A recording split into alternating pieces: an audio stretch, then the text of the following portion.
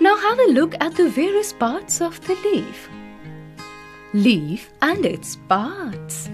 There are different types of leaves which help us to distinguish different types of plants. A typical leaf is an outgrowth of a stem and has the following different parts. The blade.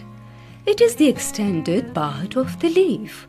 Some leaves have a broad leaf blade while others have a narrow one.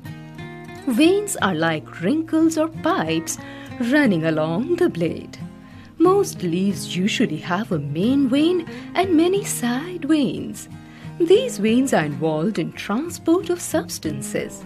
They carry water and minerals to the leaf, prepared food from the leaf to the other parts of the plant. Stalk attaches the leaf to the plant. It is also called the petiole. Stomata. Leaves have stomata on their underside. Stomata are nothing but small pores that help the plants to breathe.